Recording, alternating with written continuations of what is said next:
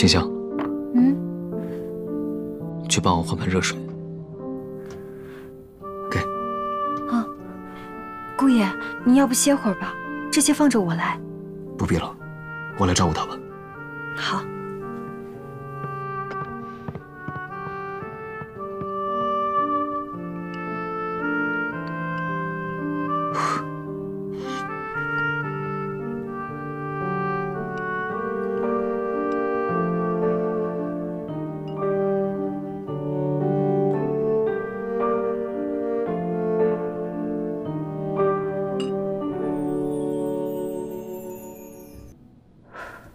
来，杭景，把药吃了。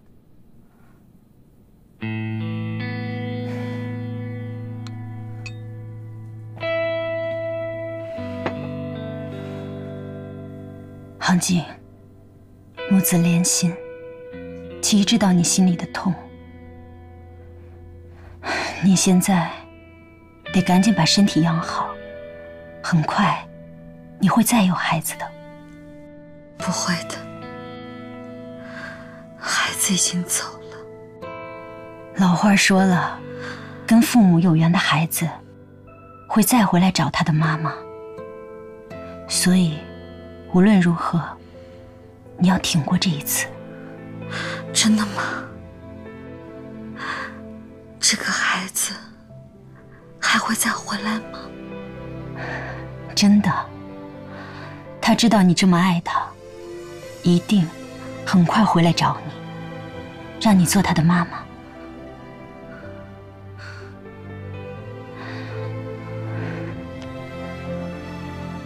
今天晚上，让七姨陪你好吗？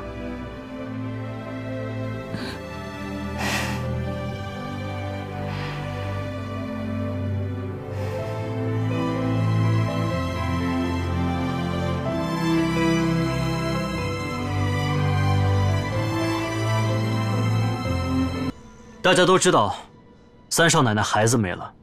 经过多方查证，是府内有人对吊瓶动了手脚。有人什么？怎么会这样啊？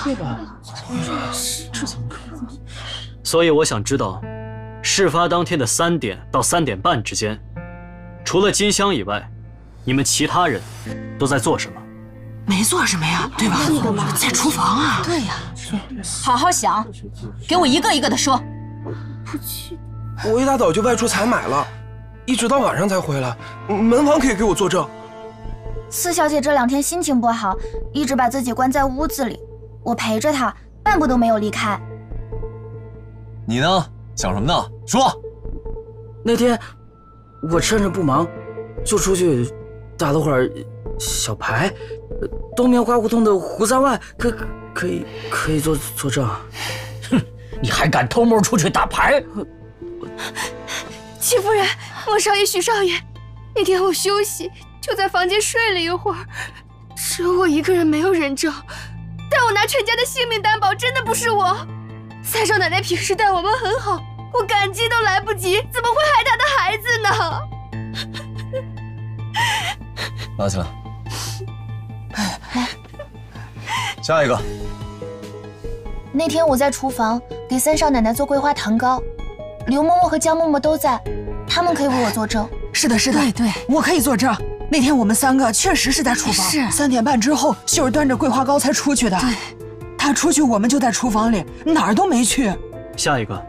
那天吃完饭我就在厨房烧完了，他们都可以为我作证。是的，我可以作证。那日我娘生病，我并不在府里，一直在家中照顾我娘。 凤七小姐，莫少爷，他们会不会查到我了？你说的毫无破绽，他们怎么会查到你呢？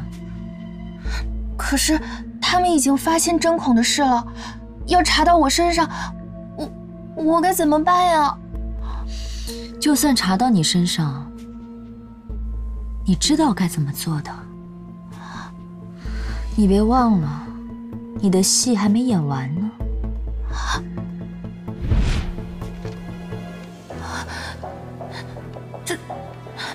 这不是我家小妹的卖身契吗？那要问问你那个嗜赌成瘾的爹爹了。我帮你爹还了赌债，你爹把你妹妹抵押给了我。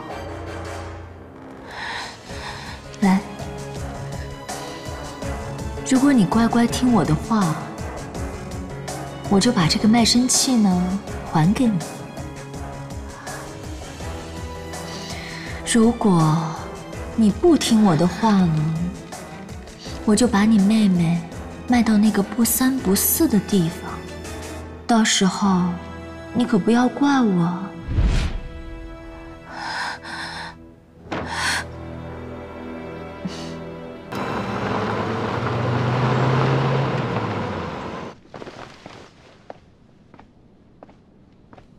各位叔伯，请坐。老三啊，此次要不是魏镇良部有所异动，我们也不会这么急着把你叫回东大营的。是啊，三少，府上都安顿好了吗？您不必担心，情况怎么样？副司令，请看。魏镇良部以前只是盘踞在西北一隅，最近他们仰仗着日本人，不断的扩大兵力，野心也越来越大，尤其是对北新的不动港，更是蠢蠢欲动。这次他们不仅调集兵力，还运送了50门火炮，打着演习的旗号，我们可不能不防啊！他们现在所处的位置，直面我军的锦阳、秦关2道防线，我们得有所准备，必须确保随时进入战时状态。对。有备无患，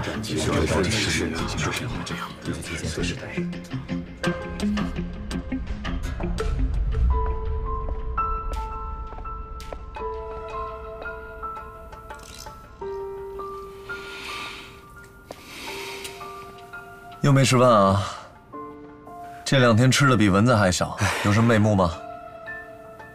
金香也证实了孙医生每次带来的吊瓶都是密封的，而且都是当着他们的面打开的。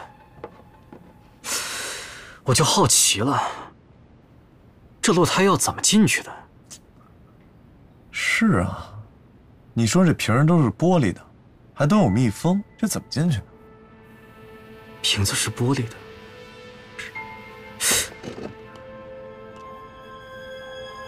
怎么了？你看，针孔旁边是不是还有个小的针孔？